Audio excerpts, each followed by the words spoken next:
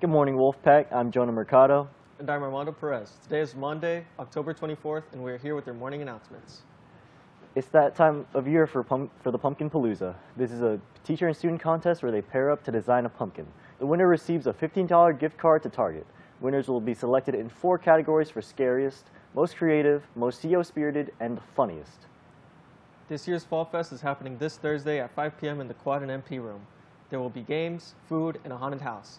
Costumes can be worn, but masks and fake weapons are not allowed. If your club wants to participate, today's the last day you can submit the form. Remember that AP commitment forms are due November 1st in Student Services. And now to Sterling for this week's weather update.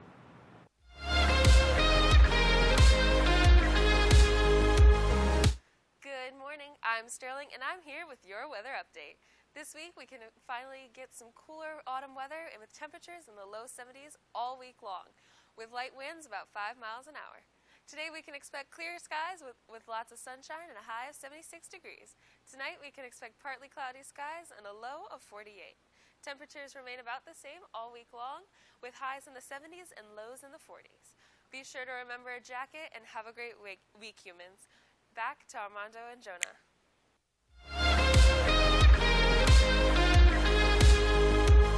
Thanks, Sterling. I'm glad that chilly weather is finally coming, 3 weeks into fall. The new deadline for the senior portraits is November 28th. The only way to be in the yearbook as a senior is to take your senior portrait at Prestige Portrait Studio. Scan the QR code for more information. Winter athletic clearance forms are due this Wednesday and Thursday from 4 to 6 in room HD5. Here are the dates for the tryouts of all winter sports. Complete the online clearance process at www.athleticlearance.com and print and sign the confirmation message. Bring this with a copy of your physical examination form. Well, that's all we have for you today, Wolfpack. And remember, the strength of the pack is the wolf. And the strength of the wolf is the pack. Happy National Food Day, Wolfpack.